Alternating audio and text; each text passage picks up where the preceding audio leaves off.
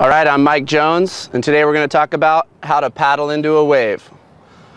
Okay, now that you've got your center of gravity on the board and you feel comfortable, the wave's coming at you at a certain speed, you're stationary in the water, you have to start paddling to try to catch up to that speed of the wave. So the main thing is, when you see that wave coming, try to anticipate paddling and getting to about the same speed that the wave's traveling.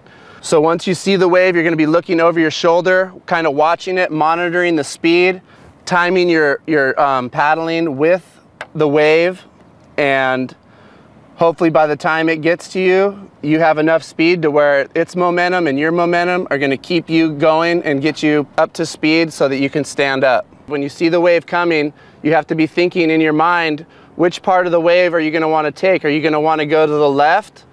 Because most waves do peel left or to the right, or if you just want to go straight. If you're just beginning, you might want to just start off heading straight in towards the beach, because that will be the best opportunity for you to actually get to stand up.